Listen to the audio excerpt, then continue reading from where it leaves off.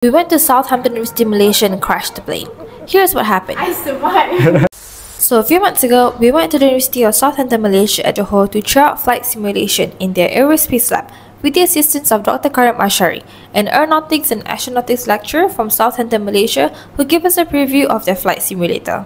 This is the software. The software is Explain 11. So together with the software, we have the control yoke, throttle quadrant, and we have the rudder pedals. So the students will have the opportunity to use this flight simulator to learn about how the aircraft can be controlled. There are several cool features you get with the Explain 11 simulation. For starters, you get to choose the type of aircraft to fly, from a Boeing 737 and a Sikorsky S-76 to a space shuttle orbiter, but Dr. Karim typically lets students use a Cessna Skyhawk for their first try.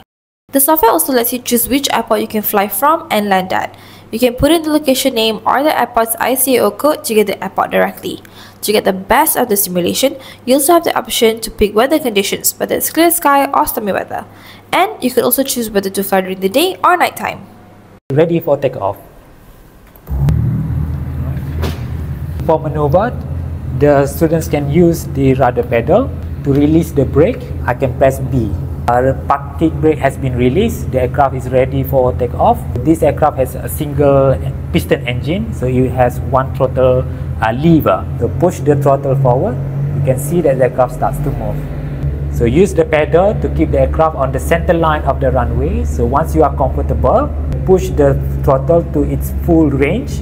Once the aircraft has attained its takeoff speed, which is around 80 knots, so the aircraft will fly straight away. So in the air, the students can use the control yoke to maneuver the aircraft. To climb, pull the yoke towards you, and to descend, push the yoke towards the ground. If you want to descend, you will need to reduce the throttle.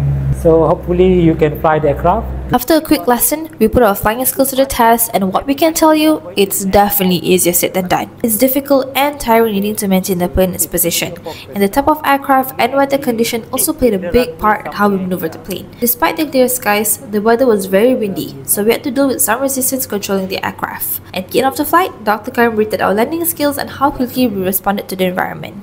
Out of 10, maybe 7. Okay? That's not bad. Okay, Sean, I probably give 6. Deserve. Okay. Because of the rough landing, I probably give you 5. Okay. Practice, you already give headache to engineers. I think I give you 7 also. This. Okay.